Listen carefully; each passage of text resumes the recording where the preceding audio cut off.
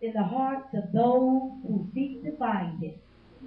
I'm often reminded of how it eludes those who think that it is hidden. When truth be told, it is all around us, waiting to be uncovered and discovered from within. Beauty is present to bring pleasure that we can treasure throughout the ages as we turn the pages of our lives.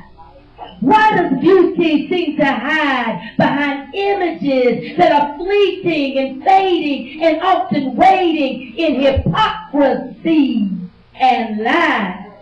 It is often disguised by what appears to be real. The only problem is when it is captured, it leaves you hollow and full of sorrow and regret. You are beautiful. Amen.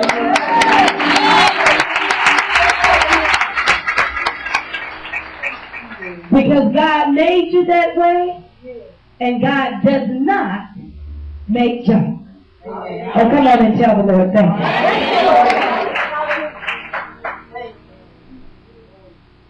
I want to, first of all, give honor to God Almighty, who, if it had not been for Him, there's no way I could stand before you.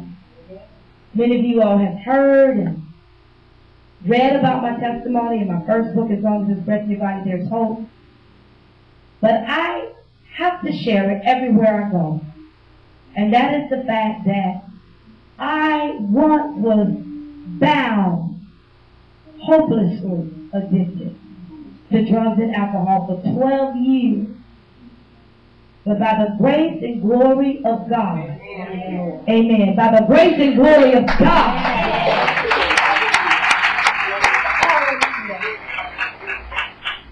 He healed me, delivered me, and set me free so that I could be free for good. And it's been over 20-some years, and I give God all the glory.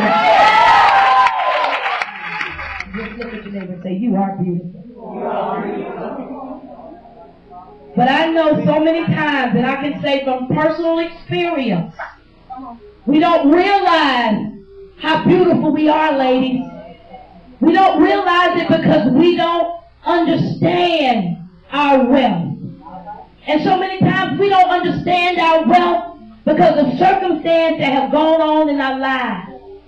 Things that have happened in our past that have been passed down from generation to generation.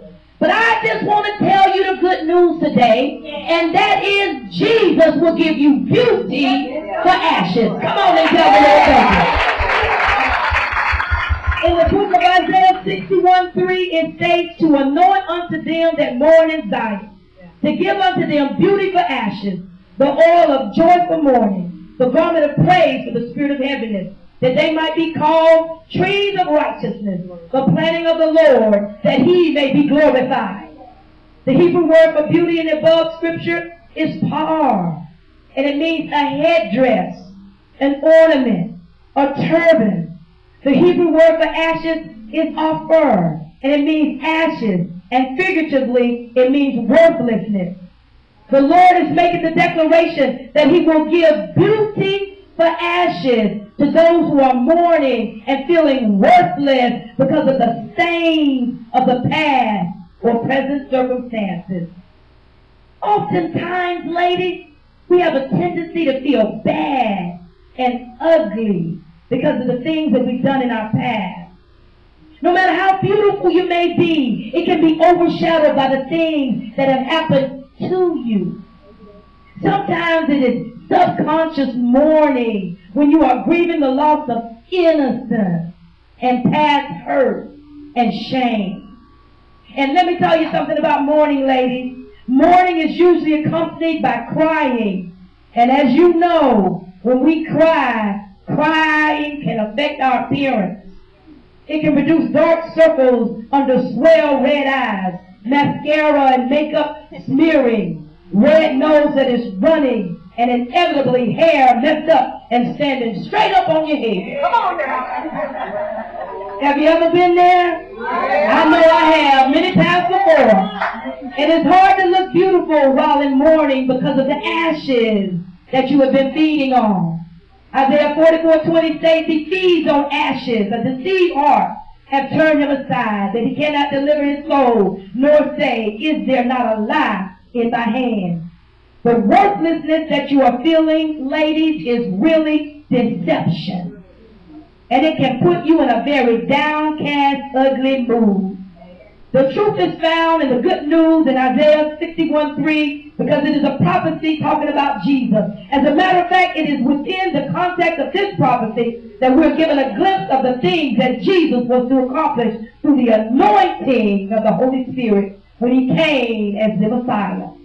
Jesus Christ came, ladies, to take away the worthlessness that represents the ashes of our lives and to give us beauty.